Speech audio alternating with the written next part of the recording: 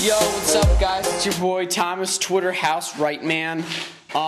So like today, I'm just gonna do really based trick tips and how-tos, just about like freestyling in a nutshell. So let's get to some of the tricks. Okay, so here, I'm just gonna go in here because my parents always walk out and stuff because they like they have to like do yard work. Stupid lighting. And I don't want that, you know, I just want a really like honest, simple video.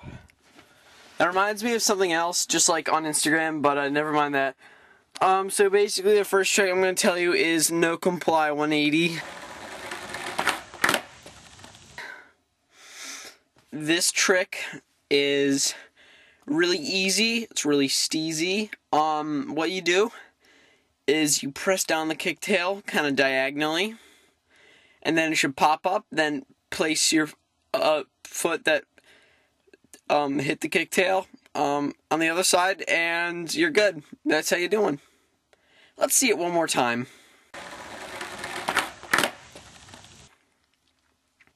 Okay, so that's that. Next one,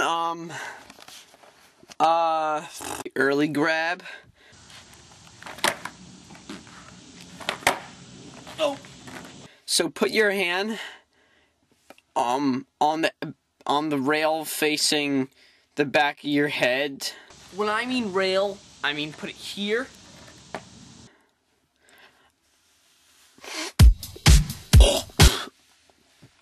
And then from there, just kind of pop up, and that's how you do one.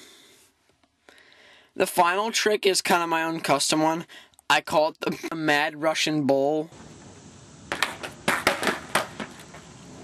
So what you have to do the Mad Russian Bowl is, it's kind of like, start off by doing a no comply, let's say 180, but then halfway in midair, put your hand on the rail, kind of flip it, and then put one of your foot back on the skateboard deck when it hits the ground. So that's how you do the Mad Russian Bowl. Speaking of that, in the longboarding community, people call me the Mad Russian. Stay tuned for more how-tos. Comment if you don't know how to do a slide, we'll teach you. We can do any slide, you just name it. So basically, that's about it. If you have any more questions, just contact us at our contact page, pinnacleask.fm, or our Google Plus account. We're also on Tumblr, and we're on we're on YouTube. No, I'm just kidding. You guys know that.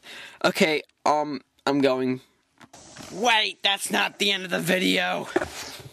Wait, what? I thought I explained everything. Oh man. I still need to show you some seamless 360s. So what I like to do is, personally, I prefer to free ride on tar because it's the most slippery pavement. So just find like a tar spot. I usually do it in my driveway. And let's get to it.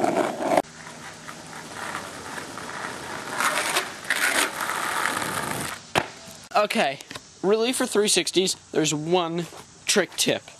Just spin, guys.